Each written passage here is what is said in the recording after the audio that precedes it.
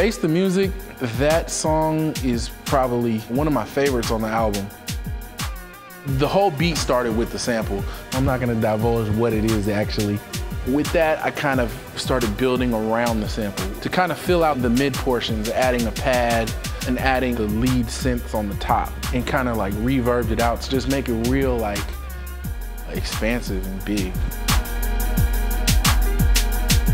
When I was putting the record together, I was looking for something for Teedra to actually be on. She had actually asked to be on the record before I had even had something for her. I was like, man, I definitely want you on State of the Art. In my head, I've been producing for Teedra Moses like for my whole career, just in terms of like, you know, when I think of someone singing like R&B, soul R&B, on top of what I do, that would be the person.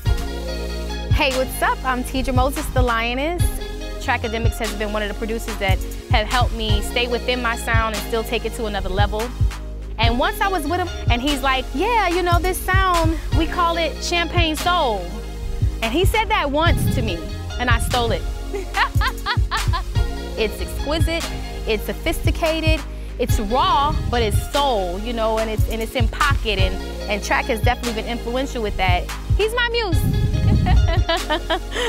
When I first met her, you know, in a working capacity, it was crazy. It happened on MySpace.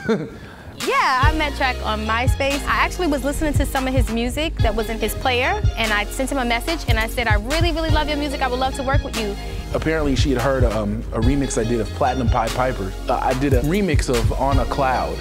And when she heard it, she felt compelled to search me out. So she hit me up on the email, and I was like, yes. I responded, and I sent her some beats. Well, I had a CD that was labeled Trackademicks that I would put in my car in my CD changer, along with other Sade records or, you know, Prince records or whatever, and I would put his beat CD in and listen to the beats and write songs on my way to wherever, to the studio or whatever, and just never laid them. And then eventually I laid them, and probably 2 years after I laid the first thing, I sent Track the actual record.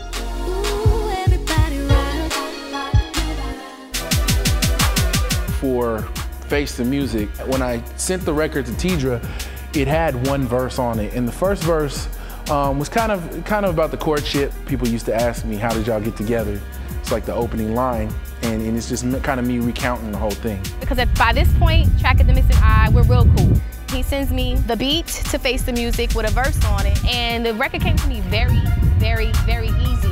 I wasn't concerned if Track would like it, if he'd be into it, because he and I just connect so easily. When I write a record, I have no worries. When she sent me the hook, I was like, oh wow, this is amazing, right? I was really excited. So I then wrote the second verse, and the second verse is kind of solidifying everything, kind of solidifying the fact that yeah, we're not going anywhere. We look good together.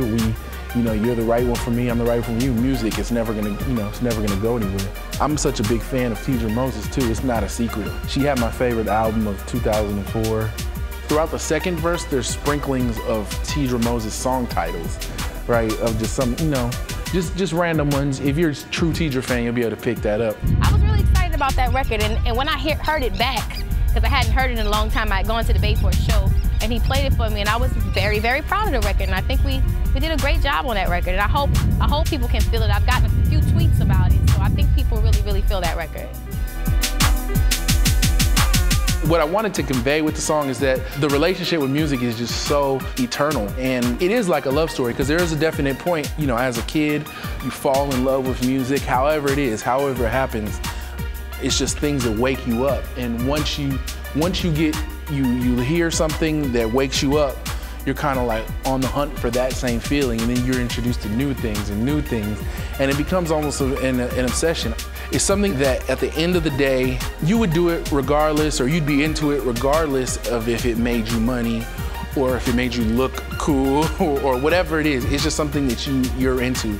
And I think this song is like a proclamation, straight up. This is my love, regardless of whatever may come, whatever may go. You know, music is staying.